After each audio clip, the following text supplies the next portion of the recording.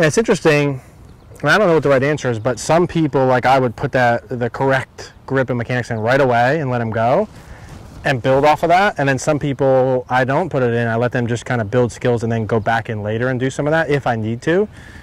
And I don't know what the right answer is to that. I think it's just based on feel.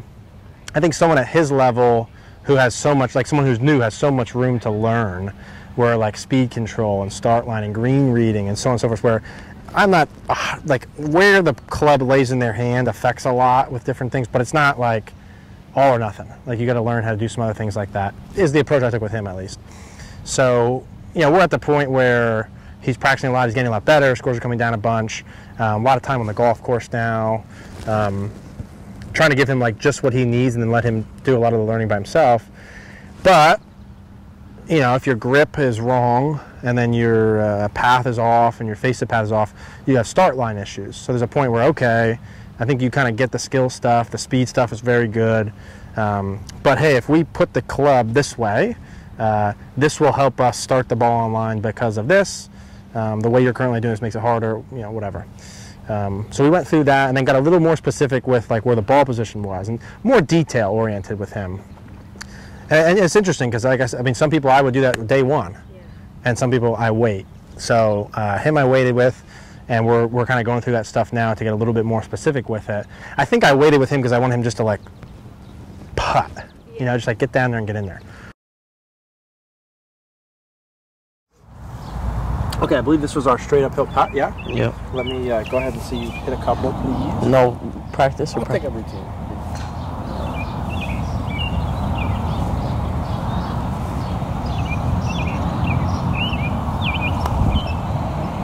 So when you said the aim was off, did you say more to the left or more to the right?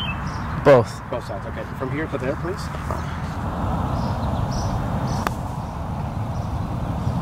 Okay, and one more from here to there, please.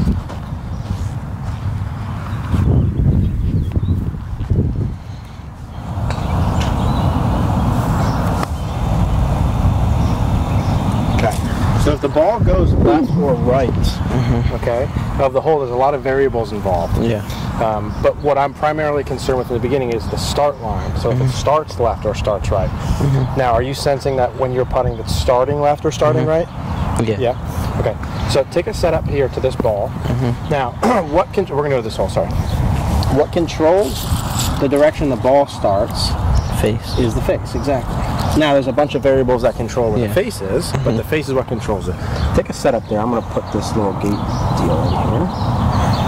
So let's kind of eliminate some variables first as to if you're struggling with the face control, the start line, let's eliminate some variables. One thing that controls where the putter face is the path it goes on. So if too far inside, outside, make it a little bit harder. Let me hop in there, please. I think that should be pretty straight. Okay. So let's go from right in there, and let's knock that variable out first. Okay. Just the path. Okay, now the second part is ball position. Stay right where you're at. Do not move that muscle. Okay, so the second part is the ball position. Now, right now, if I were to kind of drop a ball down, what I'm looking for you with your ball position is to be roughly underneath your left eye, okay, which would be about right here. So that ball position is a little too far back in your stance. Okay. Okay, so let's move it a little more forward in your stance. Okay. Want to be a little more. Even more. Okay. Okay, good. So that now, if I were... So what's a good right under my left eye? Yeah, so if we were to kind of put this in here like so. Okay. Take your putter and put it right on your left toe and put it the other way. Okay. So that probably, for you, based on your feet width, is a good ball position. Okay. Okay, so it's not too far back. Yeah. If the ball's too far back or too far forward, you hit it on a different part of the arc, the face in a different spot. That's probably... Okay. Make sense? Yeah. So let's go ahead and take a setup from there. So when you do your block station, I want you to check that as part of it. Yep. So the ball position is now more neutral, and this is good. Okay, now, the second part we have to talk about is where the club, or the third part, counting, is where the club sits in your hands. Now, right now, based on how you're gripping it, pull, kind of watch the tee and pull the club up in front of you this way, kind of tabletop it. Okay, cool. So more or less, I'm looking for the putter, don't change anything, to be on the same line as your forearms. Now, do you see how your forearms are on this kind of line and the putter's on this line? The putter's to this way compared to your forearms. Yeah. Does that make sense? Yeah. This, and it's because of how you grip it. Okay, so how you're kind of, it's two in your fingers and your heel pads on top. Let me pause for a second. If I grip it like I do a full swing, like this, my heel pad on top like here, I can't have it on my forearm line. The only way I can have it on the same line is if I really unhinge my wrist, and it still won't be on the same, but it can be close. So when you putt, you're very like this. Okay? So if I grip it more in my palm, so kind of through this crevice here like this, then I can have this on the same line as my forearms like this. Okay. When you grip it this way, harder to control, club face, if we're just going to keep it simple. I want it more in your palm, so kind of more like this with both of your hands, so very palmy. Then we can grip it how we want, palms facing each other. Okay. Those are the three variables let's knock out first. Make sure the pass neutral, ball position neutral, and then that face. So let's go through how to grip this, yeah? So give me one of these first where you kind of put your hands like this, even remove yourself from that station. Just come on back here. Sure. So give me one of these. So that's where I'd like it to sit in your hands, like that. So that now, when I look at it, is directly in line with your forearms. If you were, so kind of hold on to it with me. Keep it grip. So now if I go like this, okay, that would be in line with your forearms. Yeah. One line from your elbow all the way to the putter head. Whereas this would be out of line, and that would be out of line. With me on that? One line. So let's go ahead and make one or two practice strokes with that. It's going to feel kind of like you don't have control of it compared to normal. What do you feel with that compared to your normal one? I have to balance it more with my fingers. Okay. Anything else? This is it? Okay. So now let's figure out how we're going to grip it from there. So if you were to keep it in that crevice, it'd have to kind of stay in like that. With me? Okay. Now we can kind of put your hand on it, and I want your palms facing each other, so I want it to go something like this kind of deal. You can play around with the fingers. Like see, like you want to put this kind of on top, and I want it still here. And then we can have close together or whatever we can play around with. But this got to stay in there. So okay. Okay.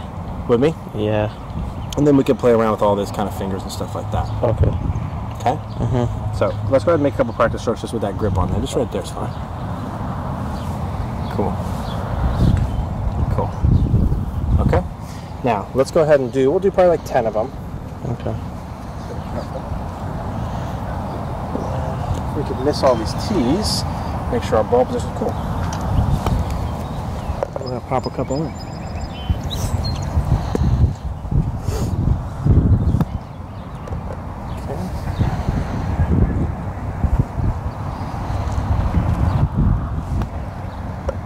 Cool.